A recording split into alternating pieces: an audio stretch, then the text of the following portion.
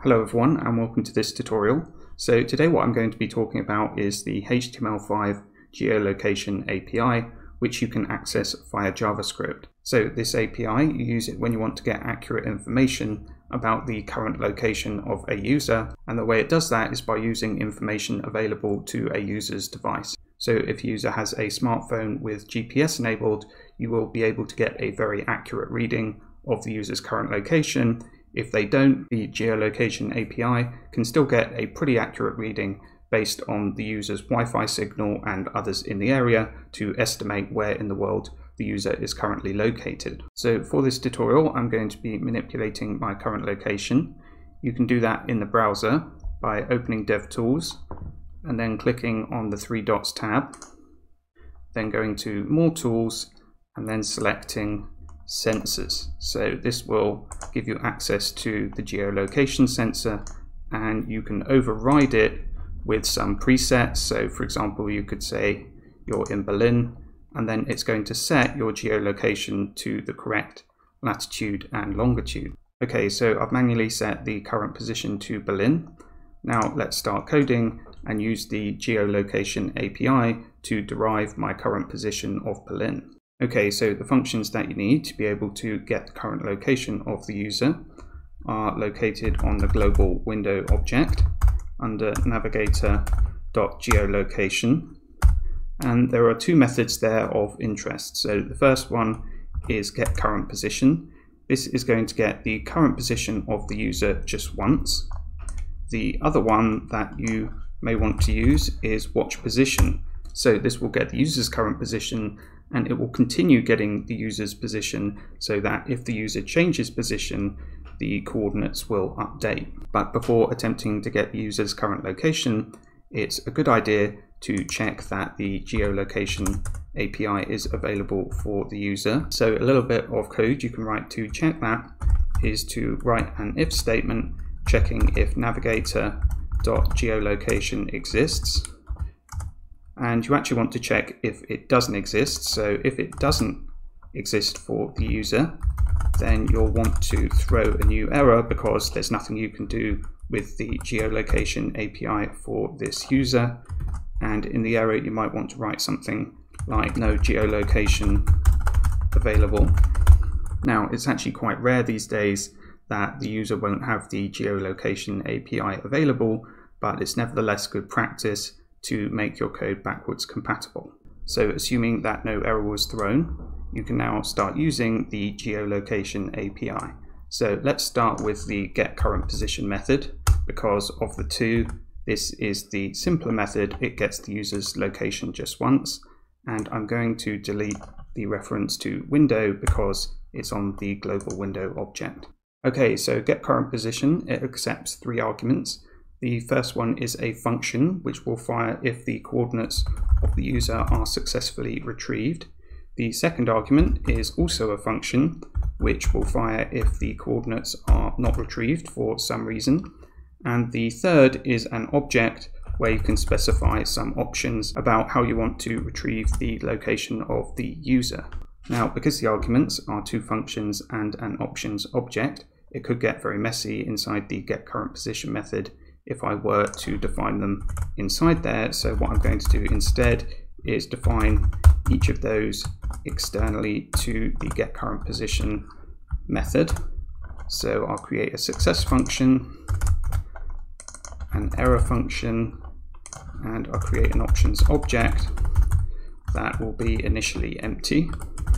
So first of all, if the success function is called, it means that the coordinates of the user have been successfully retrieved, and the get current position method will automatically pass in an object into the success function when it calls it.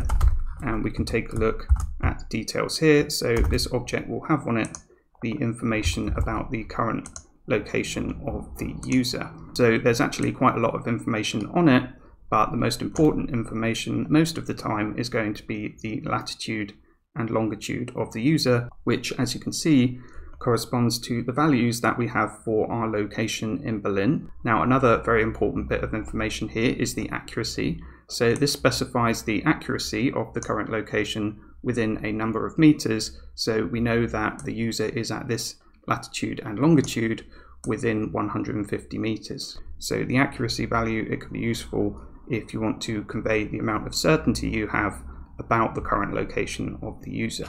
So this is a bit more advanced. In this tutorial, we'll just be working with the latitude and the longitude. So to access them, they are available on a property on the object called chords. So to access them, I'll start by getting the latitude value. So that's going to be available at post chords.latitude, and we also want the longitude, so that's also located on chords under longitude. So something you might want to do with these coordinates is to feed them in to a mapping API. So I'm going to create a very basic example here where I feed this information into OpenStreetMap. So this is a free mapping service. So I have a link to be able to map the current location where you enter first the latitude and then the longitude. So I'm going to create a link element out of this and set the href to this URL and then enter the current coordinates that we've detected dynamically. So the first one is the latitude. So I already saved that in a variable called lat, and then longitude is the second value. Now, in case you're wondering, this map equals 16 value, this refers to the zoom, so you can play around with that. And the zoom level, I'm going to keep it as it is, and I'll enter some text here about the current position. So I'll enter the latitude value,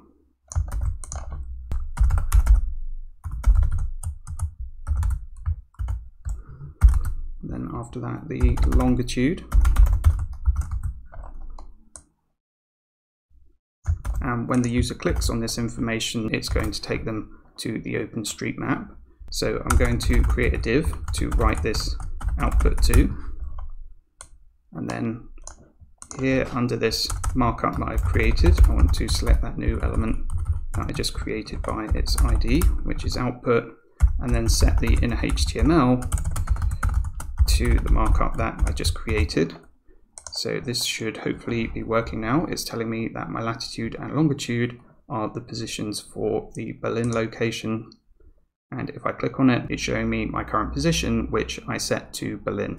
So this is how the Geolocation API works if you can get the coordinates of the user successfully, but that isn't always the case. So for example, you need the user's permission to get their current location. So if the user doesn't give that to you, then an error will be thrown. So that is not a rare occurrence at all. So you want to handle that appropriately. So first of all, let's take a look at what's passed to the error function when there is an error. So I actually want an error to be thrown this time. So what I'm going to do is to set my current location to no override. So that's just going to use the actual location.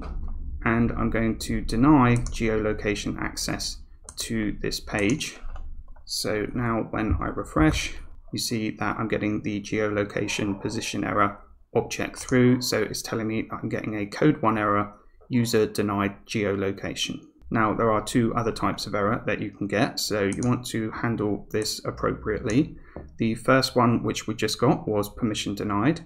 You can also get position unavailable, and you can also get a timeout. So both code 2 and code 3 are technical errors, whereas 1 is because the user has denied you access to their location. So in terms of handling the error, I would suggest doing it like this, writing an if statement checking for code 1. If that's the case, then you might want to ask the user to allow access to their geolocation.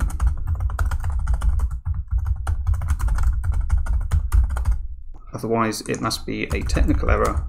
So in those cases, I would write a message alerting the user that the position is currently unavailable. So that is how you can make your response to the error conditional upon the type of error. So let's test it out. If I refresh now, it tells me that I need to allow access to geolocation. So I'm going to set my position to Berlin again, and then allow access for geolocation. Now if I refresh, you see it's getting the latitude and longitude values of Berlin once again. So we've coded the success and the error function. The final thing you might want to include is some options which you specify in the options object. So these are optional. The Geolocation API will work without them, but there are some settings here that you might find useful. So there are 3 options that you might consider setting here. The first one is enable high accuracy. So if you set this to true, what you are doing is you are sending a signal to a user's device that you want the most accurate information possible about the user's current location. So if it's very important to you to know the exact location of the user, for example, if you're designing a running app, then you would want to set this to true, but it does depend upon whether the user's device has access to more accurate tracking. So if the user doesn't have access, then this won't make any difference. If the user does, then you can get more accurate tracking. The second option that you might consider setting is timeout.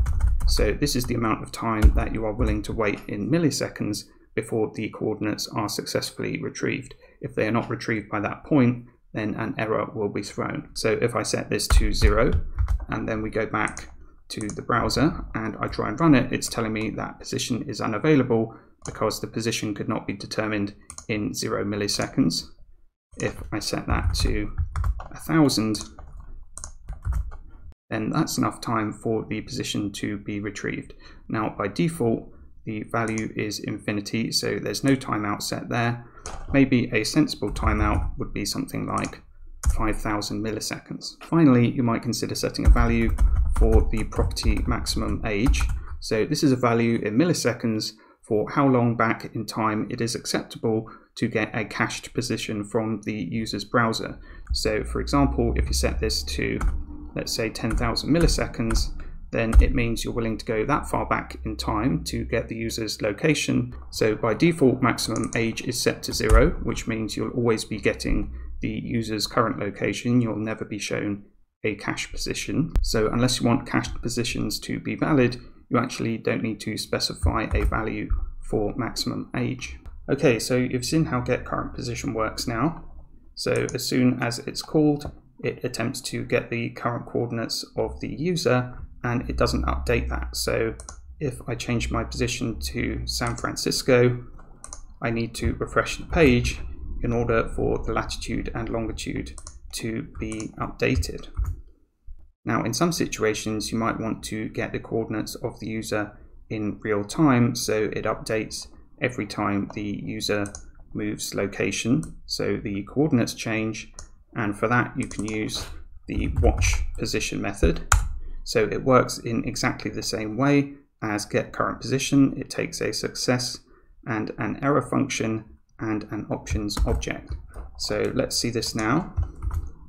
If I change my position from mountain view here to something else, say London, you see that the coordinates are updated, and that's because the success function is being called every time the user changes location, which is getting the new latitude and longitude, writing that into the markup, and then writing that into the DOM. So watch position, it will continue tracking the location of a user until the user stops you being able to access their location, or you ask it to stop in your code. So if you want to do it in code, the function that you want to call is the clearWatch function. So it's available on navigator.geolocation, and then you call clearWatch passing in the ID of the current watch that you wish to cancel. So to get that ID, what you have to do is save the return value of watch position when you call it. So you can do that by saving it to a reference. So that's going to be available as ID, and then you pass in that ID value into clearWatch so it knows to stop watching. Okay, so now even though I'm calling watch position, it's going to clearWatch after the first successful coordinates are located, so it's not going to update the position of the user now. So you can see even though I'm changing location, but if I remove that then you see that the location is once again being tracked. So this is how you can use the Geolocation API to get the current position of a user and also get the updated position if the user moves location. So I hope you found this tutorial useful. If you did, please consider hitting the like button down below this video because it helps with the algorithm and others to find the video. And if you'd like to see more content like this in the future, don't forget you can subscribe to the channel.